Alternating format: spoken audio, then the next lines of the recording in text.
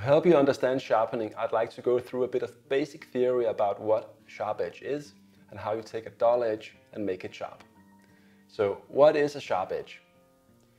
The best definition that I've come across is that it's a zero radius intersection between two planar surfaces. But what on earth does that mean? Basically, it means that it's the edge where two flat surfaces meet at a radius that's as close to zero as possible.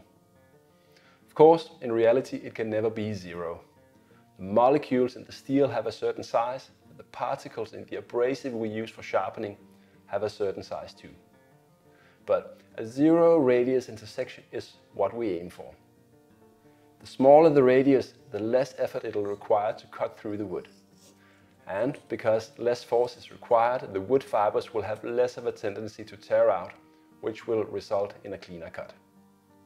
Once you start using your sharp tools, the metal at the edge will start to wear away and the intersection will grow bigger. In the beginning, this will not be a problem, but as the radius grows larger, the tool will become increasingly difficult to push through the wood and the surface quality will get worse. That's when you need to sharpen your tool. Or, in technical terms, you'll need to recreate the zero radius intersection at the edge. With boat building tools such as hand planes and chisels, this is usually done by removing material from the bevel side of the edge. When enough material is removed, the large radius will be gone and the zero radius re-established. This work is usually done using a coarse abrasive such as a bench grinder, sandpaper, or a coarse sharpening stone. So when you're back at zero radius, your tool is essentially sharp. But if you were to take a look at the edge in a microscope, you would see that it's quite jagged. This jagged edge is fragile because the tips or peaks can break off very easily when you start using the tool. This will happen fast and the tool will feel dull again. That's why we want to polish the edge. By polishing the edge using successively finer grits of abrasive, little mountain peaks at the edge will become smaller. These small peaks will be fragile too, but once they break off, the tool will still feel sharp and cut well. So polishing your edge is not just about making it sharp, it's also about making it durable. With a well-polished edge, you won't need to sharpen as often. Now I'd like to briefly illustrate to you how I usually sharpen my tools. First we have the door tool. You can see that the edge is rounded over. This drawing is of course exaggerated. In reality, the only way you can see if an edge is sharp or dull is by checking whether it reflects light or not. A sharp edge will look black and not reflect any light. Perhaps you can also see that the bevel side of the edge is slightly concave. This is because I use a grinding wheel when I do my rough grinding. So the first thing I do is remove steel from the entire bevel side of the edge. This will get me close to a zero radius intersection again. By the way, I always grind at a 25-degree angle. We'll get back to angles for grinding and honing later. If you don't have a bench grinder, it's also possible to do the grinding manually on sharpening stones or sandpaper. I like to use the bench grinder because it takes care of this rough part of the sharpening process quickly and easily. Once I've removed almost all of the large radius edge, I stop. The abrasive on the grinding wheels is very coarse. This makes it cut fast, but it also leaves a very rough edge with a lot of the brittle peaks I mentioned earlier. So now I want to hone and polish the edge to make it sharper and stronger.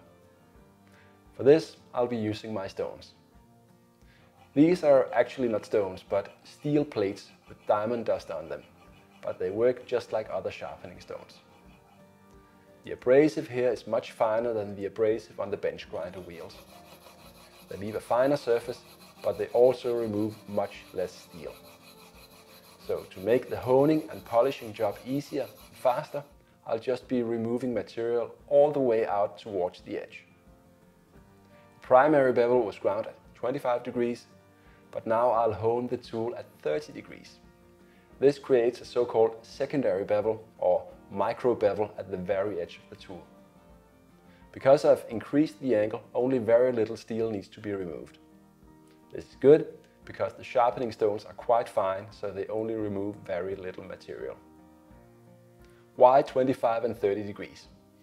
Well, because these angles are a good compromise between sharpness, edge durability and ease of sharpening for most woodworking tasks.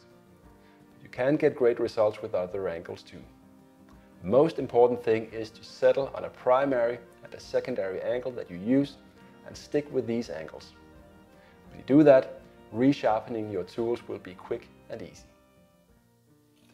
I first use my coarse sharpening stone to create this micro bevel. When I've reached the 0 radius intersection, a thin sliver of steel will curl back and form a hook burr on the back of the edge. This hook burr can be hard to see, but it's easy to feel with your fingers. So I hone until I can feel a hook burr all the way along the edge. Once the hook burr is there all the way, I know that the entire edge has been renewed. Then I move on to my fine sharpening stone.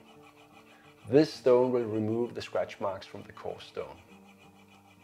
I'm still honing at 30 degrees. Finally, to make the edge really sharp and strong, I want to polish it. I'm using a leather strop for this, charged with a very fine honing compound. This leather strop is simply a flat piece of wood with some leather glued onto it. A fine 6,000 or 8,000 grit sharpening stone could do the same job. A strop with honing compound is a cheaper alternative that I think works just as well for most boat building tools. First, I strop the back of the tool and then the bevel side. Perhaps you've noticed that this is the first time I've touched the back of the tool during this entire sharpening procedure. This may seem odd, given that the back of the tool is just as important for creating a polished, 0 radius cutting edge we're looking for. The reason is that the back of the tool is already polished. There are no big scratch marks from the grinder that needs to be removed. So all I need to do with my strop is to turn the hook burr around and perhaps do a few more strokes to maintain this nice, shiny polish. Now I'm done sharpening my tool.